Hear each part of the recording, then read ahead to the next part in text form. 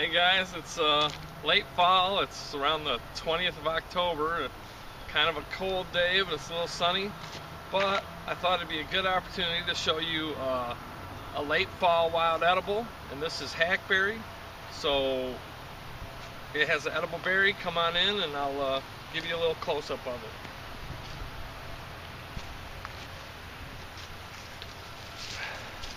So hackberry has simple leaves that are toothed. They have teeth along the entire edge. And one nice, easy way to identify this is the leaves are asymmetrical, meaning they're not even. See how this side is higher than this side? So that's one easy way to identify them. Another easy way to identify it is the leaves get these little galls on them, and that's some kind of little bug. It's called a psyllid or something like that, and it supposedly doesn't harm the tree, but the hackberries tend to be covered with these little nymph galls all over the leaves. Now hackberry has alternate leaf arrangement, and you know, if you've watched my other videos, you know that means there's a stem on one side, it comes down a little bit, and then there's a stem on the other side. The leaves and stems are not directly opposite one another. Now the cool thing about this is it gets an edible berry, and it's just a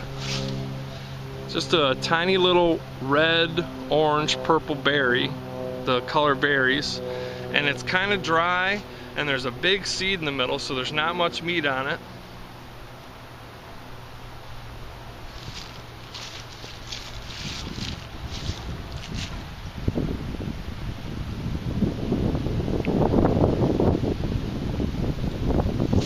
But it's extremely sweet and really tasty. Now I'll try and show you the seed. It's kind of an oval shaped seed. Let's see here.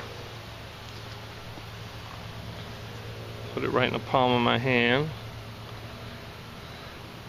And it's kind of round, oval shaped. Now inside this seed is a nut meat. The outside is really hard, but inside is a soft nut that you can eat. And what I read is you can actually take these and crush them up, blend them up with water, let them sit overnight, and you'll have hackberry milk, similar to almond milk. So I think we're gonna go ahead and try that, and I'll probably do that in a different video. But they're really hard. You can break them open with your teeth, but it's probably not a good idea because they are very hard. And you can kind of see, hopefully you can see the little white nut meat inside of there.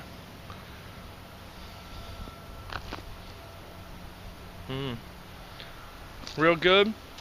Now the trees are just loaded with these berries, and they'll even last into spring if the squirrels and birds don't get them, because they are a favorite of squirrels.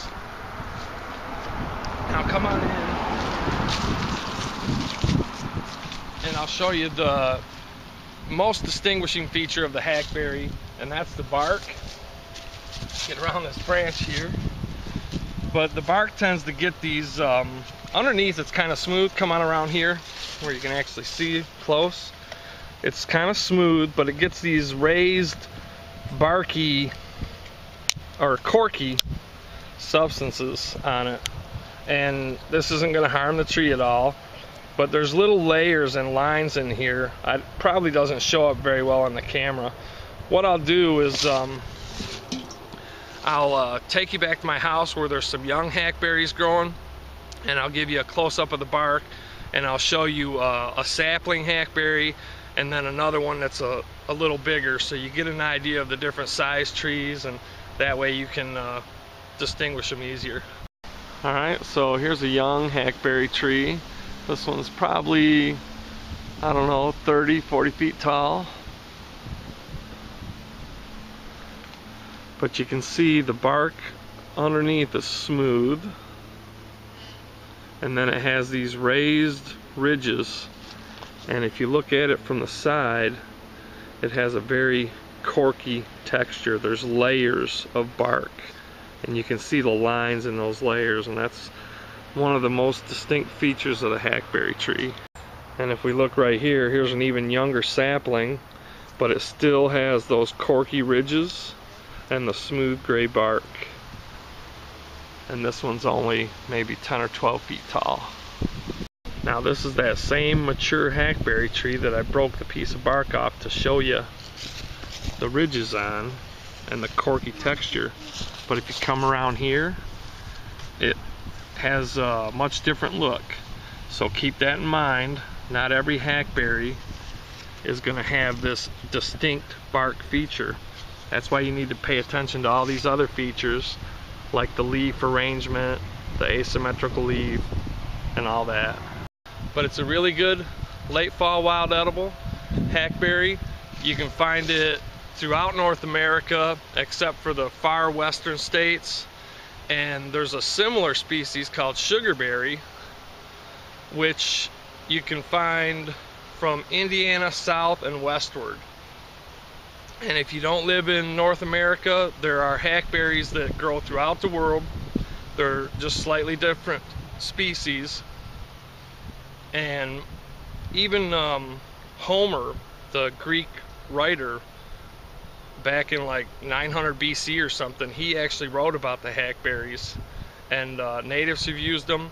You can take and crush up the whole berry, seed and all, crush it up real fine and use it as a seasoning. So it's a good tree to know. And the berries are just really good to eat.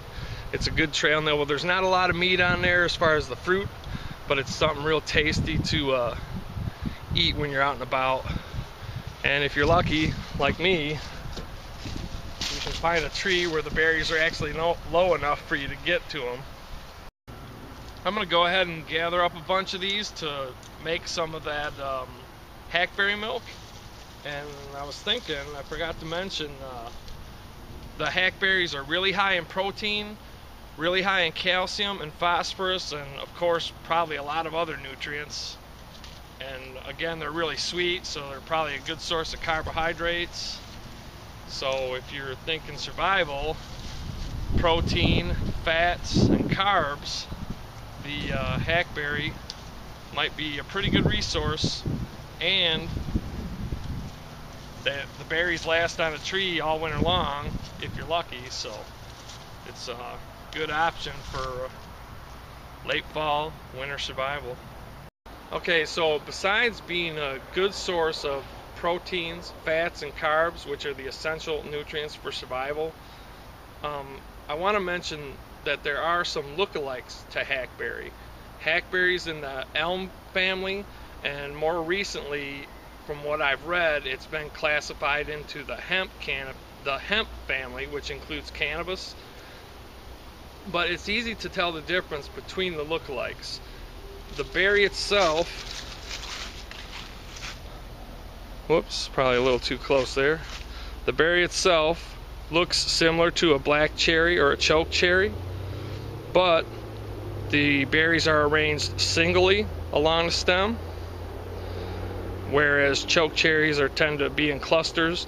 Plus, with cherry trees, the leaves are going to be different and the bark on the tree is going to be different.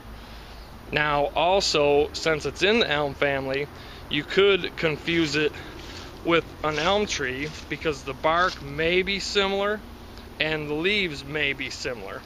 But if you pay attention to the asymmetrical leaf and the arrangement and all the other features that I showed you, you should have no problem distinguishing hackberry or sugarberry from elm. And the main difference is elms don't get little fruit on them, or drupes as they're more properly called. They get little samaras, which is a flat seed that is kind of looks like the old 50s UFO. So that's the way to tell the difference between the lookalikes.